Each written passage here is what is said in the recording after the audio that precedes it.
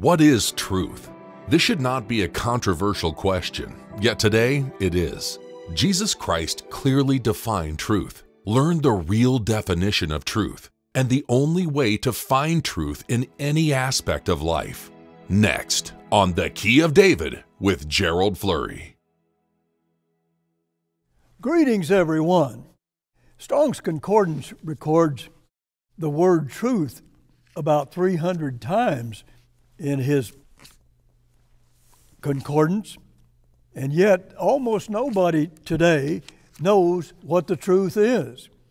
And that, I believe, shows that we have lost our way with God. We don't know our Bibles the way that we should. So, that is especially true in the United States and Britain, the birthright nations, and the Jewish nation, which is the scepter nation. Now, you can, if you don't understand that, you can request our book on the United States and Britain in prophecy, and it will explain all of that to you. But today, a lot of people will say, well, I have my truth and you have your truth, and they'll be very different. Of course, that cannot be, because somebody is wrong, or both of them. That's a real problem, and it's the same problem even that Christ faced when he was on this earth. And he brought that issue out just before he was about to be crucified. Notice John 18 and verse 37. Pilate therefore said unto him, Are you a king then? Jesus answered, You say that I am a king. To this end was I born. And for this cause came I into the world, that I should bear witness unto the truth. Well, how about that? He came into this world to bear witness unto the truth. So this has to be critical. It goes on to say, Every one that is of the truth hears my voice. That's revealing. And then just the first part of verse 38 says, Pilate said unto him, What is truth? He didn't know what truth was. What is it? Passover time was upon them, and here Jesus Christ was about to be savagely beaten and crucified and marred more than any man, Isaiah says. So why did Christ discuss truth at this time? Why was he bringing up that issue? Well, it certainly ties into Passover and those holy days of God. Verse 37, Christ actually discussed the truth just before the crucifixion. It was getting very close, and Pilate didn't know, and most people don't know, and if we don't know what the truth is, then we're going to be in darkness spiritually. We need to understand this. It's a super foundational subject. In verse 37, Christ also said, Everyone that is of the truth hears my voice. That surely is revealing and critically important, because he's saying, look, if you are of the truth, you hear my voice. Well, how important is it to hear God's voice and prove that you're hearing it? That's what he's talking about. A revealing statement, to be sure. Hear Christ's voice if you are of the truth. Go back to verse 38 again, and I'll finish it. And when he had said this, he went out again unto the Jews and said unto them, I find in him no fault at all. And then on down in verse 1 of chapter 19, he had no fault in him at all, but he started out with scourging Christ with whips. Nevertheless, this was a Gentile tyrant of a very violent nature. Then and the soldiers plaited a crown of thorns and put it on his head And they put on him a purple robe and said, "Hail, King of the Jews!" And they smote him with their hands. And then Pilate said, "I see no fault in this man." Then verse 5, then came Jesus forth, wearing the crown of thorns and the purple robe. And Pilate said unto them, "Behold the man." He realized this was a man's man. Jesus Christ was a real man, and this tyrant, savage, recognized this was a man. And he knew a lot about, certainly, warriors. And Christ was that indeed. So, and he went on and said, "I find no fault with him." And notice then in verse 7 it says, "The Jews answered him, We have a law, and our law he ought to die, because he made himself the Son of God." He's saying he's the Son of God. And that's a death penalty, they thought, or at least said that. Verse 8, "When Pilate therefore heard that saying, he was the more afraid." Now here is this fiercely deranged leader in many ways. He was more afraid because he said this man was calling himself the Son of God. And it made him more afraid. He realized it could be and thought about it, and it added fear to his mind. Pilate was certainly a tyrant, and a man's man was standing there before him, and he knew this man was special. And then he began to wonder, it certainly seems, if he was really the Son of God. Was that the truth? Was that truth? That's the subject here, really, that Christ himself brought up. Must have been awfully important for Christ to do that. So this violent, barbaric Roman soldier was more afraid. When you think about the Son of God, and if you really believe that, well, we ought to have some fear in our lives and in our minds. This is an ultimate truth before us. But Pilate wondered, see, is this really the Son of God? Something like that. And Christ brought it up, and it was just before he was going to be crucified. And Pilate said, well, I think 3 times there, "I find no fault with this man. There's no fault in him." But he went ahead and crucified him anyhow, because the Jews were demanding that. Of course, we all have killed Christ by our sins. That's what killed him. And he had to die to pay for those sins. That is the truth. Part of it, a big part of the truth. Then verse 28, after this, Jesus, knowing that all things were now accomplished, that the Scripture might be fulfilled, saith, "I thirst." Now this is verse 28. What does he mean that the Scripture might be fulfilled here? Oh, he's talking about a verse or Scripture that has to be fulfilled. He had to die. And he knew that. He had to be fiercely whipped with whips that had lead in the end of them and just ripped flesh apart. And he had to prepare for that as well. And then verse 30, it goes on to say, he died. It was over. It was finished. He had finished the work he came here for. It's about Scripture. This truth is about Scripture. And you can receive many blessings from having the truth. Christ talks about that in many places. In Psalm 91 and verse 4 it says, "He shall cover you with feathers, and under his wings shall you trust. His truth shall be your shield and buckler." You have a shield and a buckler. God wants to be a shield for you in this dangerous world. That's quite a power to have and quite a protection to have. Verse 3 of Psalm 43 says, "Oh, send out your light and your truth." God is telling us, well, if you have you have the truth, you're going to have light with you. You're going to have light, not be in darkness. Isaiah 59 verse 8, I'll just paraphrase it for you. It just there talks about peace and truth. You've got peace if you have truth. If you have the truth, that's what you have.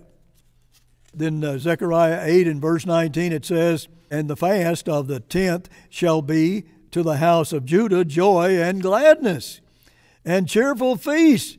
Therefore love the truth and peace. Love the truth and peace, and you're going to have joy and gladness and cheerful feast. That's a promise from God. It has to happen. He can't lie. Satan can't tell the truth. There's no truth in him. Amazing. And he's the God of this world. That's what your Bible says in 2 Corinthians 4 and verse 4. All of that comes with the truth. There are also some curses that come with it. So we have to be aware of those as well. Here's a couple of verses about God's own church in this end time. And they had the truth. And here's what began to happen. And now is in a terrible, terrible shape. That is, the church is. Verse 10 of 2 Thessalonians 2. Verse 10 says, and with all deceivableness of unrighteousness in them that are perishing, it should read, are perishing, because they receive not the love of the truth, that they might be saved. They didn't love the truth. Well, we have to love the truth, or we're in serious trouble. Verse 12, that they all might be damned who believed not the truth, but had pleasure in unrighteousness. They just didn't want to follow God. They wanted to go into the world and do their thing there. And then you can read Daniel 8 and verse 12 where it tells you that God's own people cast truth to the ground. They didn't want it anymore. They just cast it to the ground. No wonder they were perishing. That's a serious problem. We have to know the truth, especially here in the end time. Love the truth.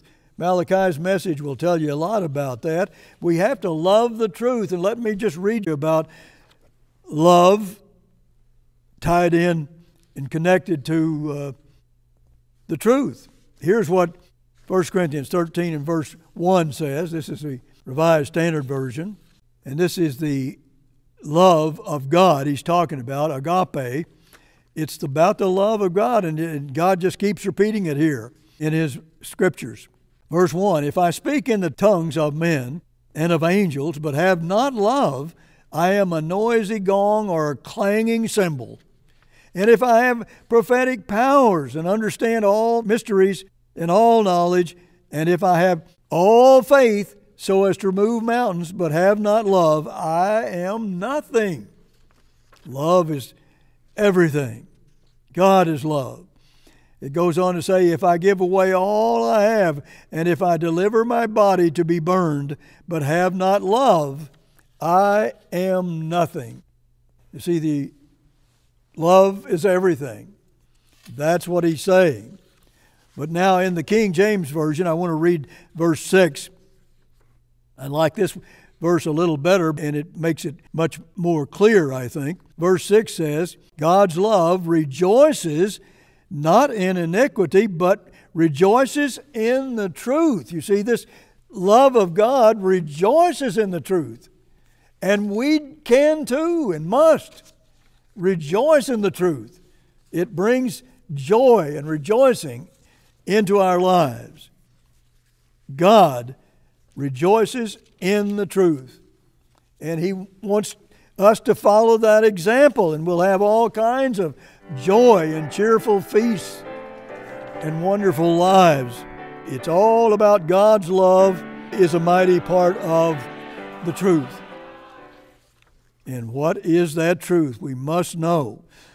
Ephesians 4 and verse 15 says, "But speaking the truth in love may grow up into him in all things, which is the head, even Christ." Christ is the head of the church. We have to speak this in love, not hate or anything like that. 1 Timothy 6 and verse 5 says, "The corrupt minds of people are destitute of the truth." They're deprived of it in many ways because their gain is money, not godliness. That's the problem. See, this world needs the truth, but in this case, they're lusting for money most of all. And then verse 32 of John 8 says that truth shall make you free. Verse 40 tells you they were going around trying to kill him because he told them the truth. Oh, how deceived they were, and how deceived this world is. Revelation 12 and verse 9. The whole world is deceived about such important issues and certainly about the truth. They're deceived mightily. And here Christ was about to be crucified, and they didn't know who he was, and they killed him because, well, that's what the people wanted. But you see, again, that doesn't save us. Christ being crucified, that's not enough. We are saved by his life. Romans 5 and verse 10. Romans 5 and verse 10. If you go ahead and read about Satan in John 8 and verse 44, he's a murderer and a liar, and the truth is not in him. There's no truth in him. There's nothing but the opposite of truth. That's a real problem. John 17 and verse 17, it says, "Sanctify them through your truth. Your word is truth." Here's the truth. It's the Word of God, the Bible. God's Bible, the Old Testament, the New Testament. Your Word is truth. Your Word is Christ in print. That's how critical this is. That's what your Bible is all about. It's Christ in print, and you can believe every word of it.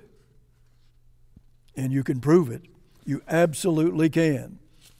Matthew 4 and verse 4 says we are to obey every word of God that is proclaimed out of his mouth. That's what we're commanded to do. See, that sets us apart out from the world. That's what sanctifying means. It sets us apart from this world. And we're right there with God himself, backing and supporting us and loving us in every way you can imagine. Verse 19 adds something to it. "And for their sakes I sanctify myself. I set myself apart, that they also might be sanctified through the truth." That truth will sanctify you. It will really get you in step with God. And what could be more important than that? Well, nothing. Zechariah 8 and verse 3. Notice this amazing statement. Verse 3 of Zechariah 8. "Thus says the Eternal, I am returned into Zion, and will dwell in the midst of Jerusalem, and Jerusalem shall be called a city of truth, and the mountain of the Eternal of hosts, the holy mountain." So here is Jerusalem is a city of truth. Do you think we need some cities of truth today? Jerusalem is going to become the capital of the world and even the universe. And God says here, it's going to be a city of truth.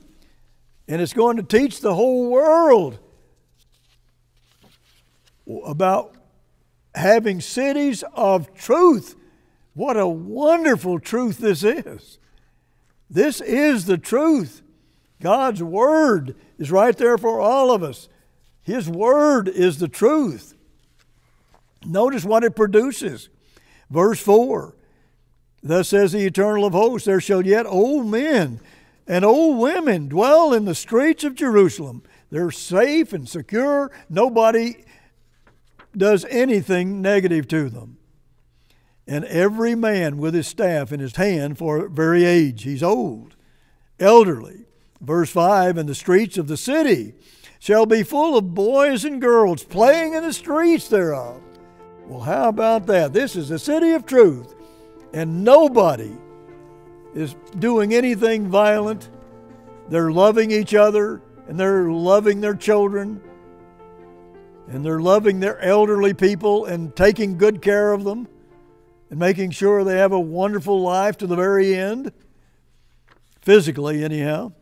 Notice what it says in verse 7. Thus says the Eternal of hosts, behold, I will save my people from the east country and from the west country, all over the world, and I will bring them, and they shall dwell in the midst of Jerusalem, and they shall be my people, and I will be their God in truth and in righteousness. Well, how about that?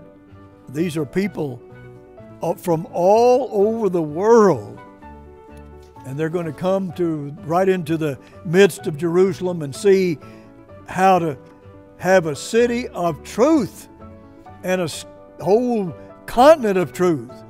Everybody's going to have the truth all over the world in this beautiful pictures here. How can you not be excited about that when you compare it to our cities today, in this world today? How we desperately need this, and God's going to give it to us, and it's provable all the way through that Bible. Provable. And we can show that to you anytime you want to check it out. We can certainly do that, and you can prove it, and you don't have to follow a man ever. You must not do. Well, it goes on to talk about truth and peace. And again, here it says in the last part of verse 19, I think I may have read this before, but I'll read it to you again. And the fast of the 10th shall be to the house of Judah joy and gladness and cheerful feast. Therefore, love the truth and peace. Love the truth and peace. Yea, many people and strong nations shall come to seek the Eternal of hosts in Jerusalem and to pray before the Eternal. Isn't that the most wonderful vision you could have? Until next week, this is Gerald Flurry. Goodbye, friends.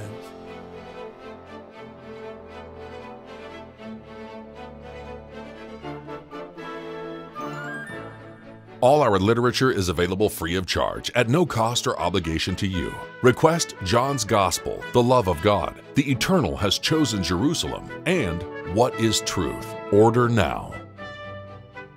The preceding program was a paid presentation of The Key of David, brought to you by the Philadelphia Church of God.